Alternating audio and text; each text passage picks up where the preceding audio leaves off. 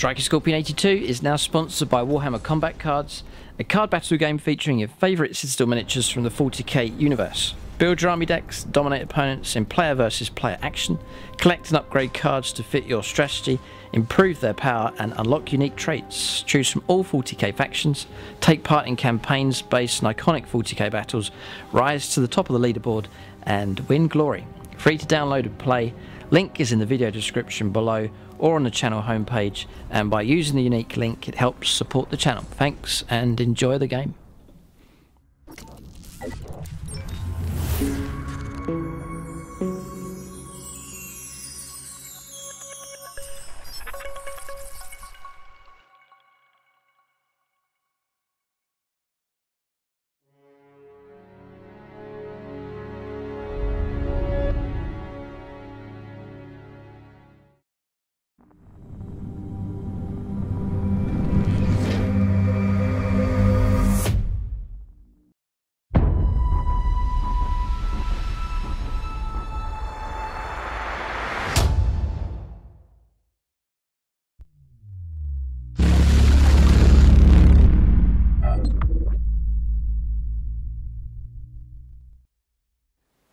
Right, welcome to this review for the new Pariah Psychic Awakening book.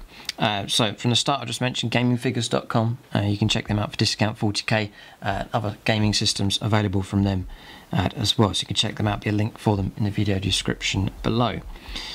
So it'll be like a Tactica type review, so we'll go through the whole book and then I'll be talking a bit about tactics and good options to choose from. There's units here, warlord traits and so on for us to cover. I'm not going to break this one up into parts. There's not too much content to this one here, so I reckon I can put this all into one video for you.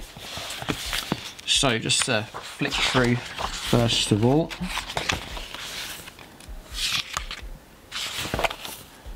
So the focus here, mostly Inquisition type stuff. We'll look at the new Sisters and Necron models in just a moment. Beyond the Veil, Battle of the Gates, fighting against the Necrons. Again, Sisters of Battle involved. Into the Tomb.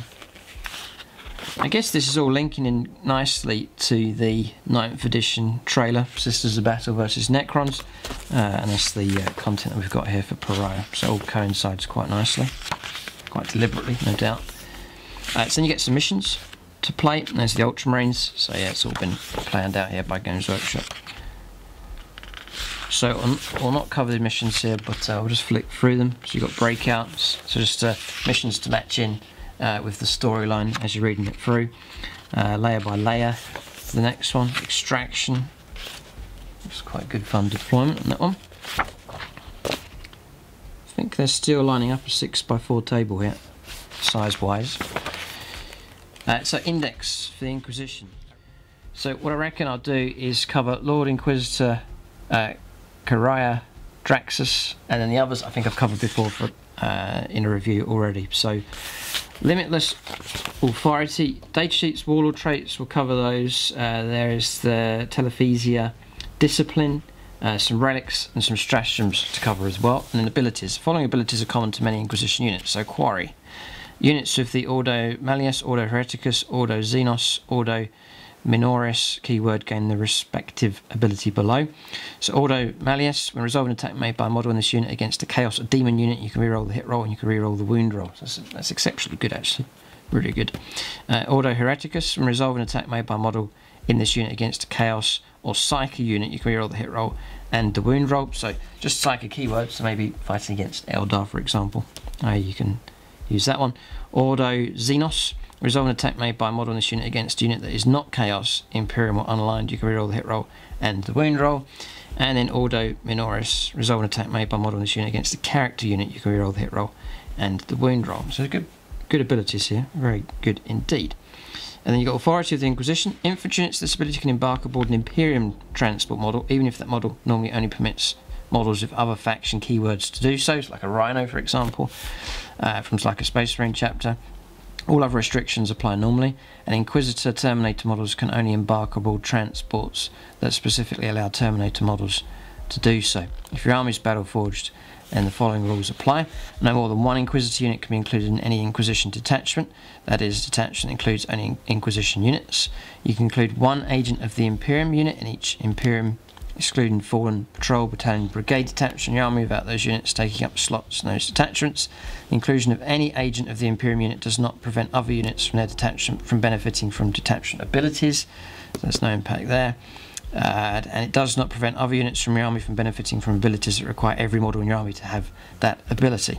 So you can mix them in and it's not going to have any impact. That's Games Workshop making it easier for you to intermingle them in amongst your force. An agent of the Imperium unit, including the patrol, battalion or brigade detachment in this manner, is ignored for any rules that state all units from that detachment must have at least one faction keyword in common, and when determining your army faction.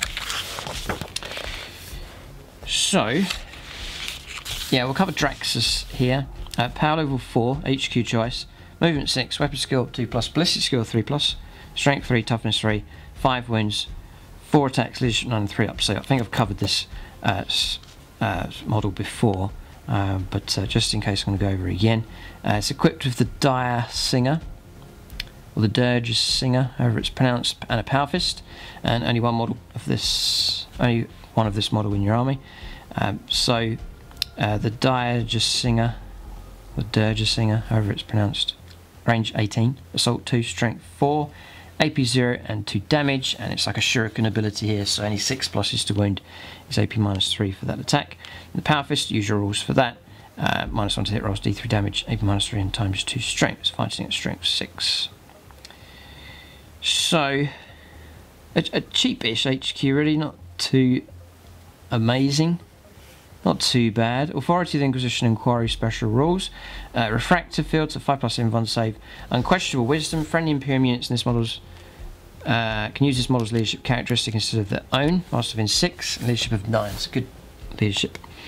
And then Shang. When this model manifests the Smite psychic power, you can select one enemy unit within 18 visible to the model to be affected instead of the closest enemy unit. So you can actually pick out targets, and that's pretty good. That is good. And then paralysis grenades. At the start of the fight phase, if this model made a charge move this turn, you can select one enemy unit within an inch of this model. To the end of that phase, that enemy unit cannot be selected to fight till all other eligible units have done so. If that unit has an ability that allows it to fight first in the fight phase, it instead fights as if it did not have this ability. If both players have units that cannot fight until all other units have done so, then alternate choosing which of those units to fight with, starting the player's turn is taking place. So useful enough. This model can attempt to manifest one psychic power and attempt to deny one, and it knows Smite and one other psychic power. It's a shame can't manifest 2, but just the 1. So not too bad in HQ. It's okay. It's all right. Okay. So then the others, I'm not going to go through them here. It's Inquisitor Greyfax, Inquisitor Cortez, Inquisitor Karamazov, Inquisitor Icehorn, Audio Malleus, Inquisitor and Terminator, Regular Inquisitor, Jakero Weaponsmith, Acolytes, Demon Host, and then you've got the weaponry listed just here. Points values, I'll call these out for you if they have changed or not.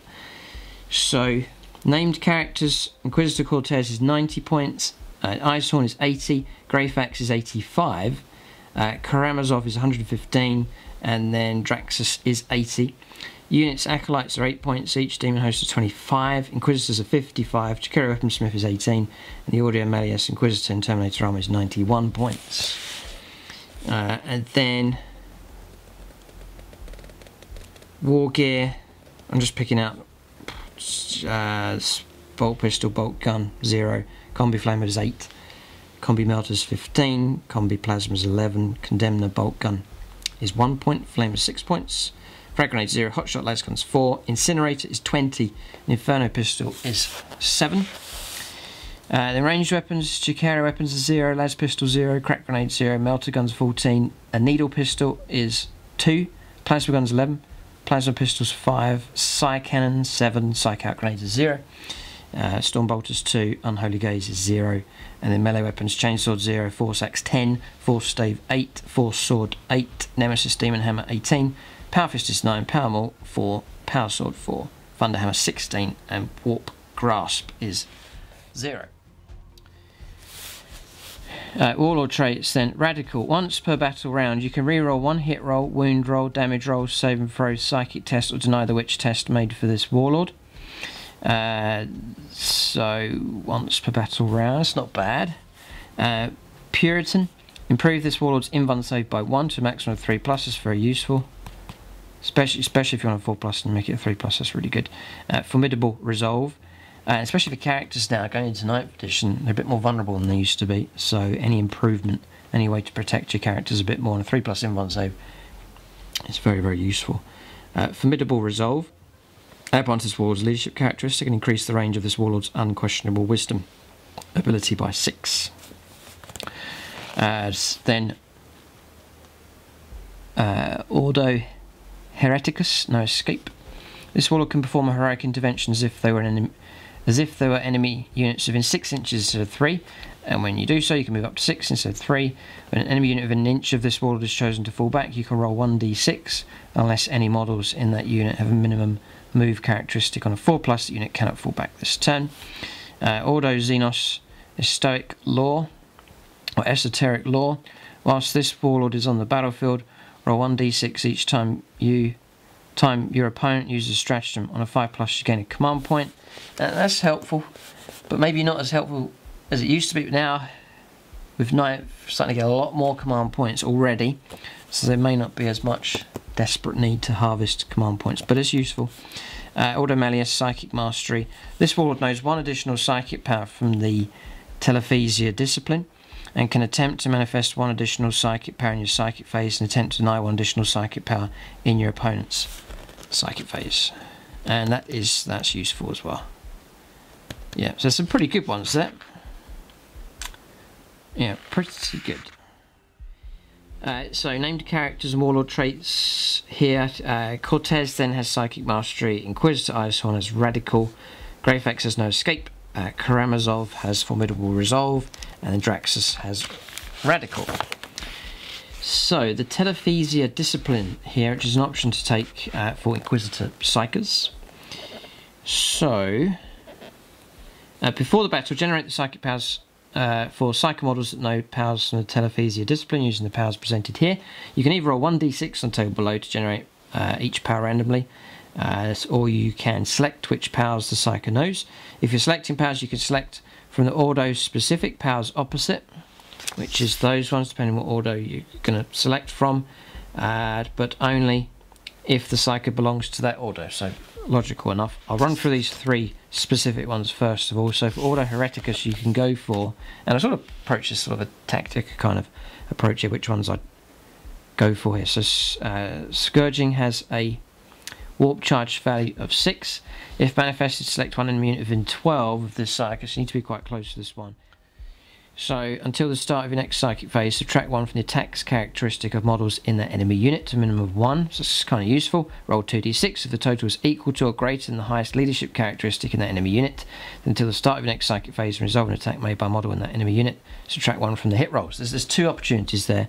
If it goes off, you're guaranteed -1 attack, and then the potential to get -1 to the hit rolls as well. So it's quite crippling, that one. Actually not too bad at all. It's quite potent psychic power to go for. But the one thing is the range. You need to get quite close. Ordo Xenos, Psychic Veil, warp charge value of 5. If manifested until the start of your next psychic phase, friendly Ordo Xenos units within 6 of this psychic can only be selected as a target of attacks if they're the closest visible enemy unit. It can only be selected as a target of charges if they're within 6 inches of the charging unit. Again, that's pretty powerful, that one. Wow. It really is powerful enough. Easy to manifest, and really good for protecting units, especially now in 9th edition, trying to protect some characters and so on. That's another layer of protection with Psychic Vow. So these Psychic Powers are potent enough. Then Ordo Malleus, Warding Incantation, has a warp charge value of 6. If manifested, select 1 friendly Imperial infantry or bike unit within 12 until the start of the next psychic phase. You get a 5+ invuln save. Which is helpful enough. I'd say those 2, the first 2, are better. Telephasia Discipline then terrifies the first one, warp charge value of 6. If manifested, select one enemy unit within 18, invisible to the psychic until the start of the next psychic phase, subtract 1 of the leadership characteristic of models in that unit. That unit cannot fire Overwatch. So cannot fire Overwatch, not as potent now in 9th edition, where Overwatch can only be done if you have a stratagem. So, but still helpful, still applies. And then -1 leadership's not too significant, so that one's alright. Psychic Fortitude is a warp charge value of 4. If manifested, select one friendly Imperial unit within 12. To the start of your next psychic phase, and morale test is taken with that unit. It's an auto pass morale. Again, you've sort of got to anticipate that you are going to have to take a big morale test. It's not too big of a power, that one. Dominate next. Maybe helpful perhaps with hordes and to prevent you from doing an auto pass morale, maybe. Dominate then, warp charge value of 6. If manifested, select one enemy model within 12 inches of the cycle that's not a vehicle and roll 3d6. If the total is equal to or greater than the enemy model's leadership characteristic, that enemy model can immediately shoot with one weapon as if it were your shooting phase, or make one attack as if it were the fight phase. In either case, treat that enemy model as if it were a separate unit that is part of your army while shooting or making that close combat attack. Shoot with one weapon. Okay, so it's quite likely for it to happen. Value of 6, and then it's 3d6 trying to beat the leadership characteristic. So the range 12, though, is quite tight for range. Okay, Mental Interrogation. As a warp charge value of 6. If manifested, select one enemy character within 12. Again, it's close range here. 12 of and visible to the psyker. To the start of your next psychic phase, when resolving an attack made by that enemy model, subtract 1 from the hit roll. If your army's battle forged, roll 3d6. If the result is equal to or greater than the model's leadership characteristic, you gain a command point. Now, these aren't that amazing, these ones. The specific ones I think are better, the top two here.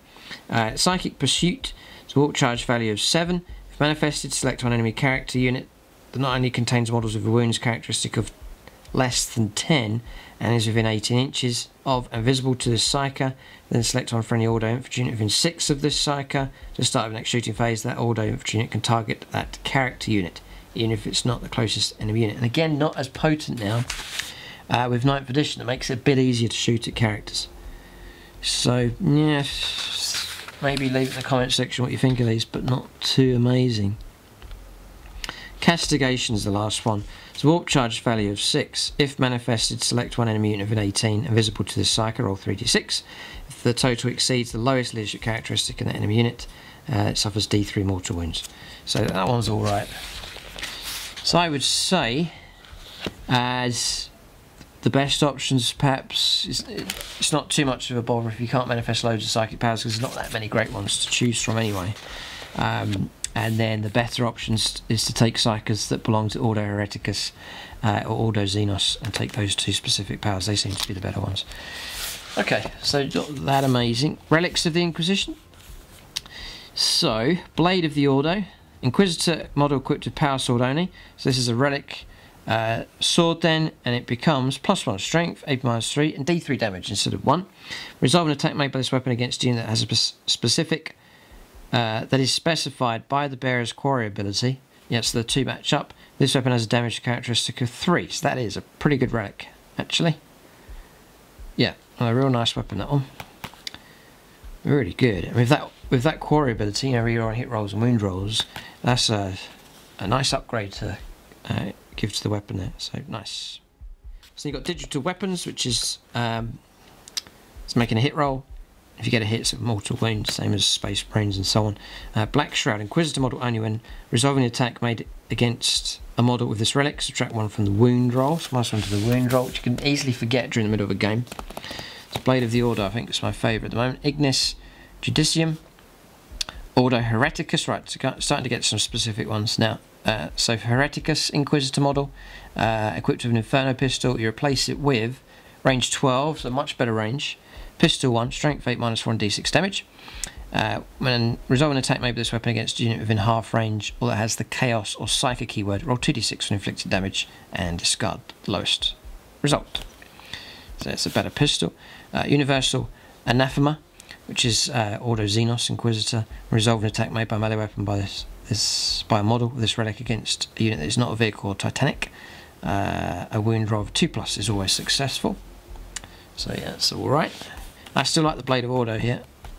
And then Tainted Blade for Ordo Malleus Inquisitor. Replaces the Power Sword with +3 Strength, AP -3 and 1 damage. In the fight phase, when the bearer is chosen to fight for the first time that phase, roll 1d6. On a 1, the bearer suffers a mortal wound. This weapon cannot be used that phase. Resolve an attack made by this weapon. If the saving throw is failed, you can make an additional attack against the same unit using this weapon. This additional attack cannot generate another attack, so a bit of a bonus there, and a bit of a danger that you can cause yourself harm as well. But still, I think the Blade of the Ordo is the better option. So they're not too bad. Some relics that are pretty good. So some stratagems now. You get 6 of them here. So this is quite rare. 4 command points for execution bombardment. It's better be good. Use this stratagem in your shooting phase. If an Inquisitor model from your army is on the battlefield, select 1 point in the battlefield and roll 1d6. For each unit within 2d6 of that point. So between 2 inches and 12 inches, you're averaging about 6 inch from that point. So, you know, a 6 inch, if you roll 6, it's actually going to be 12. So it's a pretty good size area. And maxed out, it could be range 24. Okay. Subtracting 1 from the result of the unit being rolled for as a character. On a 4+ unit being rolled for suffers D3 mortal wounds. You're going to use this stratagem once per battle. That has the potential to be pretty big. You could roll 2d6 and have a command re-roll. Not sure on 9th whether you can re-roll a single dice or whether with a command re-roll you have to re-roll both the dice. I'm not sure on the mechanics of that. That would mean spending an extra command points. Look at 5 command points if you're going to try and go for a re-roll with that. To try and max out your range, you know, to get as close to maximum amount of range as possible. Would probably be worth it. But densely packed and multiple enemy units. That's a big bombardment, that one. Strategic Excruciation for 1 command point. Use a stratagem in any phase. After an enemy character unit is destroyed within 3 inches of any Inquisition units from your army, gain D3 command points and subtract 1 for leadership characteristic of enemy units until the end of the battle. You can only use this stratagem once per battle. Okay, so yes, okay, that's alright. To the exclusion of all else, 1 command point, use a stratagem in the shooting phase, the fight phase, the opponent's charge phase. When an Imperial infantry or Imperial bike unit from your army is within 6 inches of an Inquisitor unit fires Overwatch, where he's chosen to shoot or fight with. At the end of that phase, resolve an attack made by model in that unit against an enemy unit specified in that Inquisitor unit's core ability. Reroll a hit roll of 1. Okay, and then the Arbiter of the Emperor's Will, 1 command point, use a stratagem before the battle. Select 1 Inquisitor model from your army that is not your warlord and determine 1 warlord trait for it. It is regarded as your warlord. Okay, so it's an extra warlord trait. Similar to other more recent codexes. And then Alpha class Psyker. Use the stratagem before the battle. Select 1 Psyker Inquisitor model from your army that is not a named character. This model knows an additional psychic power from the Telephasia discipline and can attempt to deny 1 additional psychic power in your opponent's psychic phase. And you can only use a stratagem once per battle. Yeah, that's great. 1 command point to those upgrades, I think, is brilliant. And then Clandestine Operation. 1 command point, use a stratagem during deployment. Select 1 Infantry Inquisitor unit and up to 1 Acolyte, up to 1 Demon Host, and up to 1 Drukhari unit.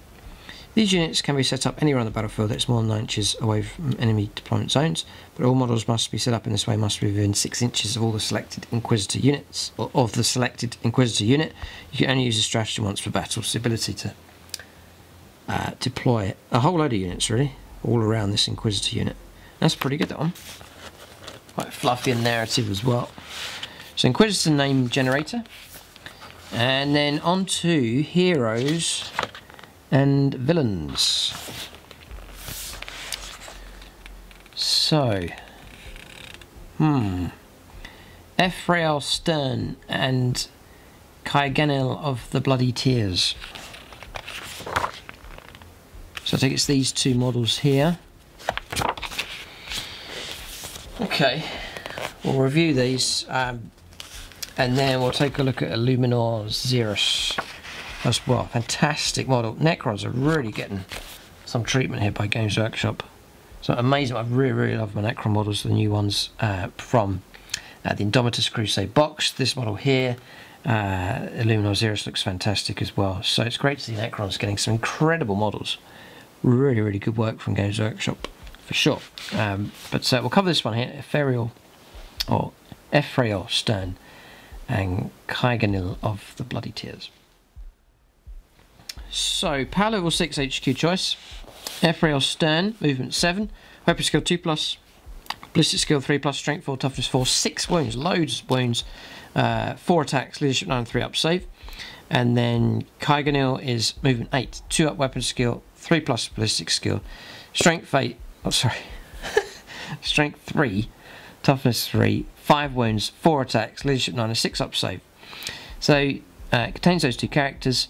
Stern is equipped with a bolt pistol, Sanctity, frag and crack grenades, and then Kaiganil is equipped with Harlequin's Kiss, Outcast's Blades, plasma grenades, and only one of this unit per army. The both models characters, yeah. So Harlequin's Kiss then, for Harlequins is +1 strength, AP -1 D3 damage, melee weapon. The Outcast's Blades, strength use, AP -1 damage, make 2 hit rolls for each attack, so you're going to get 8 attacks here if you're attacking before 4 attacks. Sanctity is a melee weapon, +1 strength, AP -3 and 2 damage, that's a really good weapon. Yeah, great weapon. Frag, crack and plasma grenades. Right, so abilities then. Cast together by fate. During deployment, both models in this unit must be set up at the same time, though they do not need to be set up in unit coherency. From that point onwards, each model is treated as a separate unit. Okay. Unexpected allies. This unit can be included in any Imperium detachment without taking up a slot, as long as every unit in your army, with the exception of those that are unaligned, has the Imperium keyword. It does not have the Fallen keyword. This unit does not prevent other units from your army from benefiting from detachment abilities. It's going to have like no impact on the structure of your army. You can just slot them in. So I don't really need to go for all of that. And then Wanderers. Neither Ephrael Stern nor Kaiganil can be a warlord. In addition, during deployment, you can set these models up on the webway instead of setting them up on the battlefield. If you do, at the end of any movement phases, you can deep strike in with 3 inches of each other and 9 inches from enemy models. And then some separate abilities for each of these characters. Ephrael Stern has Demonifuge.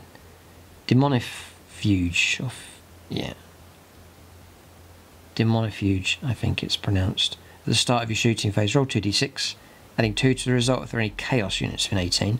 On a 5+, the nearest enemy unit within 18, visible to Ephrael Stern, suffers D3 mortal wounds. If it's 9 or more, it's D6 mortal wounds. Great, brilliant. Yeah, excellent ability, nice range in it as well. Then Divine Protection, 4+ invuln save. In addition, resolve an attack against this model, it's -1 to the hit rolls. So yeah, some pretty good powers stacking up here for Ephrael Stern. And then Kaiganil has Knight of Shadows, 4+ invuln save as well. In addition, this model can fight first in the fight phase, even if it didn't make a charge move this turn. If your opponent has units that did make a charge move, then you alternate. And then Mysterious Saviour, whilst this model is within 3 inches of a friendly Ephrael Stern model, roll 1d6 each time that model would lose a wound, and a 5+, the wound is not lost. Great, so they do work better together. That's a pretty good benefit, 5+, feel no pain. So all in all, they're pretty good characters actually. And the points is 115 points for both. So I think for both of them, what you're getting is pretty cheap and good stat line. Harlequin's Kiss is D3 damage. Sanctity is 2 wounds at a time. MP -3, yeah, good close combat weaponry, ability to cause some mortal wounds, tons of attacks in close combat, and you know, if you combine their stat lines together, there's 11 wounds to try and get through and 8 attacks. Yeah, not bad. So yeah, pretty good actually. I think their rules are pretty good. And then Illuminor Xerus. So I'd love to put this model in my Necron army. It's fantastic. It's beautifully produced and sculpted. I mean, what a change from the original model. It really is good. I'm glad Games Workshop haven't pushed ahead constant new characters all the time, but they've revisited some of the classic characters, gone for a resculpt, and every time they've done it, I think they've done a fantastic job. You know, of all the big resculpts they've done, I don't know of any really that have been bad. They've all been good. Luminor Zero stands an HQ choice, power level 7, 130 points for this model. So, expecting something pretty good for that cost. Bearing in mind 115 points the previous two Imperial models. Movement 8, so nice and quick. Weapon skill and ballistic skill 3+. Strength 6 and toughness 6. So it's pretty tough, you know, for a non-monster as such, non-vehicle model. Toughness 6 is great. 7 wounds, plenty of wounds. 4 attacks, which is pretty good for Necrons. And then leadership 10, 3 up save. So equipped with an Eldritch Lance, impaling legs. So the Eldritch Lance is melee and shooting. For shooting, it's range 18, assault D3, strength 8 -4 and D6 damage. So a little bit random. Yeah. So you may only end up with just one shot. And the downside here is your ballistic skill is only 3+. So despite, you know, this named character, they've kept the weapon skill and ballistic skill at 3+. So there's going to be turns where you don't hit at all for shooting. It's not too reliable with that. Then close combat, the Eldritch Lance is +1 strength, you fight at strength 7, 8 -3 and 2 damage. And again, it's 4 attacks but hitting on 3s. It's not too impressive. So, living metal, you automatically restore a wound at the start of your turn. I guess that's now in the what's called the command phase now for 9th edition. Masto Technomancer, add 1 to rolls made for the reanimation protocol's ability for friendly Necron units within 3 inches of this model. So that's very useful. I'm just thinking, you know, could this model replace my Cryptek? The Cryptek already grants that. A unit cannot benefit from both the Master Technomancer and the Technomancer ability in the same turn. It's in 3 inches. +1, yeah. Okay. So I'm thinking, yeah, this model goes in the middle of my gun line. Cryptek. My current Cryptek, I think it's the Chronometron. Grants models nearby 5+ invuln save. That's proved very useful, but I don't think this model can do that. So it's going to be a tough choice here, and you're paying more points. We'll see if the benefits need to outweigh. A lot more durable though, obviously. 7 wounds as opposed to my Cryptek's 4. 3 up save, toughness 6, so much more durability. Firepower's better than a Cryptek. The other thing, my Cryptek I usually make it the Warlord, and it's granting auto pass morale, which is another big thing as well. Anyway, automatic energy manipulator. If this model destroys 1 or more enemy units in the fight phase, so you'll destroy entire units, so it's not too easy, then at the end of that phase it can use its mechanical augmentation abilities if it were the end of your movement phase. You get to use this bonus thing again, so it's encouraging you to get stuck in a bit, but it has to be in the fight phase, and you've got to... It's enemy units, not models. So you're quite limited. So you sort of need this one to finish off an enemy unit and to kill off the last couple of models, and then you get to use that again. So Empiric Overcharger. When a psychic test is taken for an enemy psychic unit within 9, that enemy suffers perils on any double, not just double 1, double 6. That's okay, and you easily forget that one, and it's very close range. So not that great. And the final one is mechanical augmentation. At the end of the movement phase, you can select 1 Necron warriors or immortals units. I run both, so I run a unit of immortals and usually 2 units of warriors. You can select 1 within 6, so yeah, it's fine to be in the middle of the gun line. That has not already been affected by the ability of this battle, so it's not stackable. If you do so, roll a d3 and consult the table below.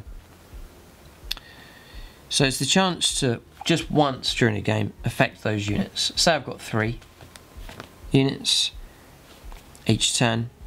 They get into roll on this table just here, but then once the unit's been affected, there's no further bonus.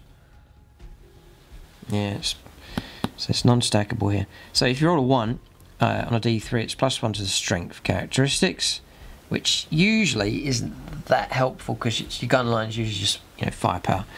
+1 to the toughness characteristic if you roll a 2, which that's useful enough, making them a bit tougher. Toughness 5 immortals, toughness 5 Necron warriors, pretty good. And improve the ballistic skill characteristic of models in that unit by 1 to the end of the battle, so ballistic skill 3+ becomes 2+, and that's useful enough. So it's okay. Luminous Zeros is okay, not utterly incredible. I'm glad Games Workshop have been sensible with these brand new models, not made them utterly ridiculous in order just to sell loads of them, but they've made them viable options, but not buy at all costs. So, but fantastic model. I mean, incredibly good model. Wow, really, really nice. And what seems to be a common thing now for Games Workshop is putting detail on the bases of these new models, which is excellent. It's well worth them doing that.